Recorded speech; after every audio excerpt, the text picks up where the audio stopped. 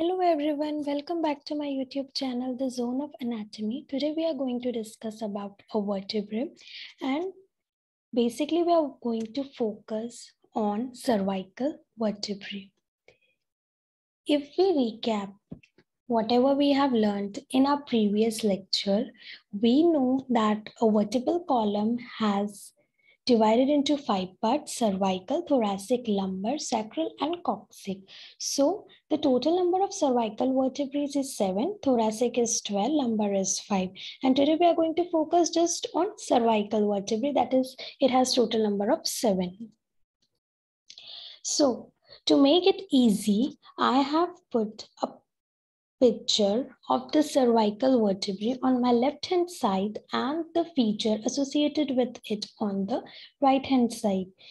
Now just correlate the diagram with the features. It makes you easy to understand the basic character of all the cervical vertebrae. So let's begin. First of all, the cervical vertebrae is the smallest of the true vertebrae. Why? Because it is present just beneath the skull, or we say it is the starting point of our vertebral column. Then on my left hand side, you see there is a 2 transverse process, and between the transverse process there is a hole or a foramen. So this hole or a foramen is known as foramen transversarium. Why we call it as foramen transversarium? Because it is present between the 2 transverse process. Now here you see a body which is a vertebral body, and when we talk about its shape, it is somewhat a square shape and it has a small height. So the vertebral body is short in height and square shape. Then the spinous process. So the spinous process is short and it has a bifid. Bifid means a cleft or a notch, or it is bifurcated. Then we see a vertebral canal which is present between the vertebral body and the spinous process. So this vertebral canal or a foramen is somewhat a triangular in shape. Now, the point which we need to memorize is all the cervical vertebrae has a transverse process. There might be few cervical vertebrae in which the vertebral canal is absent, spinous process is absent, but the most common thing which is present in all cervical vertebrae is a transverse process. So all transverse vertebrae has a transverse process. All cervical vertebrae has a transverse process. It might come into your MCQ, so do not forget it. Now, when we talk about the movement of the cervical vertebrae, the movement is maximum lateral flexion, or we say a flexion. Now, here you see a diagram which is depicting that the cervical vertebrae is further classified into typical and atypical. When we come to the part typical, it has a 4 typical vertebrae, that is 3rd, 4th, 5th, and 6th, and the atypical, that is 1st, 2nd, and 7th. We put 3rd to 6th vertebrae in a typical because they have a common features, and we kept 1st, 2nd, and 7th in another group, that is atypical, because they have some unique features that make them different from all the cervical vertebrae.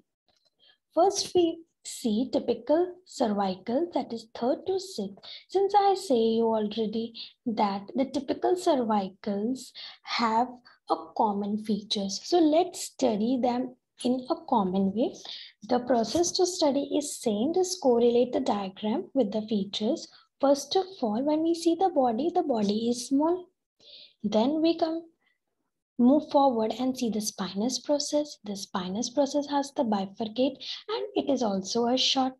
Then we see a transverse foramen, the transverse process. So the transverse process has a transverse foramen, okay, and it was pierced by sulcus for spinal nerves.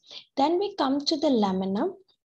Here is a lamina. When we see it briefly we come to know that it is narrow and thinner above.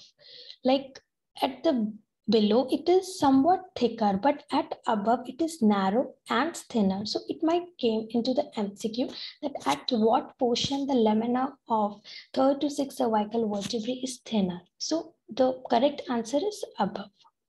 Then coming to the foramen, vertebral foramen is somewhat large, it is broad, and it is also triangular in shape. Then here we see a superior articular facet. So this superior articular facet is located medially. Then there is a term known as the articular pillar.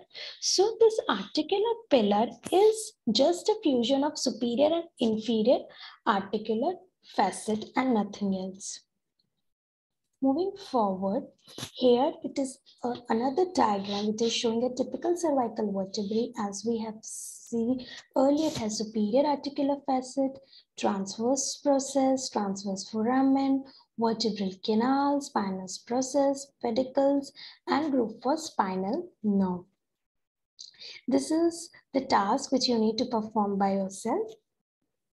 That makes your concept crystal clear. This is the answer. You may refer. Then coming to the atypical, as I say that the atypical has very unique features than a common cervical vertebrae. So there is only 3 C1, C2 and C7. So let's start. Since it has a unique feature, we'll give them a nickname C1, that is atypical. C1 vertebrae, we call it as a atlas. Now just see a picture and correlate its feature. First, if we see it very carefully, it looks somewhat like a ring. So its shape is like a ring. Then we come to the vertebral body.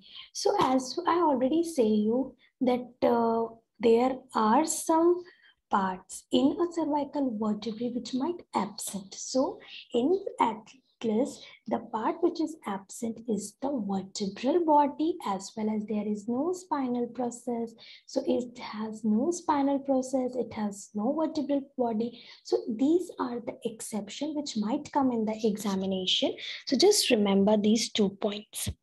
Then in this diagram, we saw that there is a lateral mass. Okay? So lateral mass is present between anterior tubercle and it is present between anterior arch and the posterior arch. So lateral mass is somewhat a prominence which is present between anterior arch and the posterior arch. Now coming to the anterior arch, it has a facet for articulation with dens of axis. Here you can see, here it is a articular facet for dens of axis. Then when we talk about the development, so the atlas has the 3 centers for ossification. Another point which we need to learn by heart, that is there is an atlanto-occipital joint. Since we say that the atypical vertebrae C1 is known as atlas and it is present just below the occipital joint.